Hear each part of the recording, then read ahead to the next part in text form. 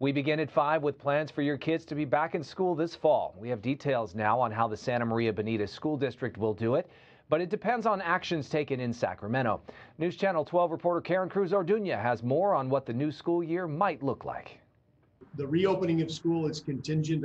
District administrators at Santa Maria Bonita have a plan to bring students back to the classroom this fall. We have adopted a calendar for next year. We're, assuming that all things going forward, this improving public health situation, knock on wood.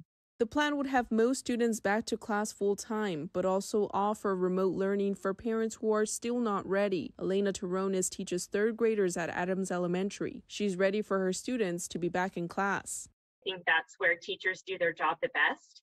I think that's where kids learn the best is when they're with us in the classroom. This all depends on approval of the governor's state budget and other moving parts. Budget to be approved has to be approved by the 15th of June. Teachers hope the plan moves forward so they can be back to what they call some normalcy. I would love to get back to what I know teaching as being of having a classroom full of students and getting to do my job in person and not on Zoom. Parents will be updated as the district learns more. For now, the first day of school is set for August 12. Karen Cruz Orduña, News Channel 12.